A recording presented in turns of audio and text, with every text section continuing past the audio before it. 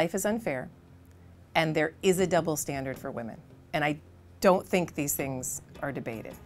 Given that, Hatshepsut's story helps us to see how somebody saw that reality, took that reality on board, didn't deny it, didn't say it didn't exist, and moved around the blockades in her path to get what it was that she wanted. Hatshepsut was very aware of what people might have thought about a woman's power being self-motivated.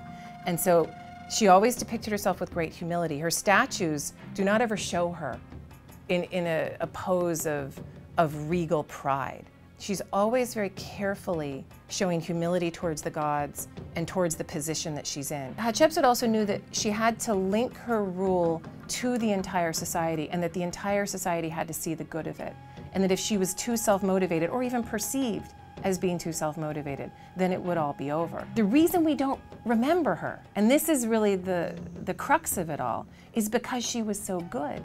Because think about the women we do remember in our society, those female rulers. They're always the ones who either had the sexual affairs, got beaten in battle, ended up being the whore of Babylon. Those are the women that we like to tell tales about.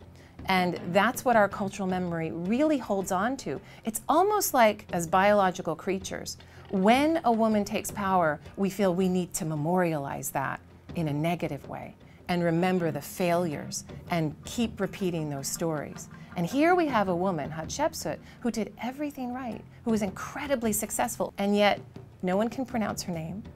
And she's the one that nobody tells tales about, because it's not in a patriarchal society's best interest to tell those tales.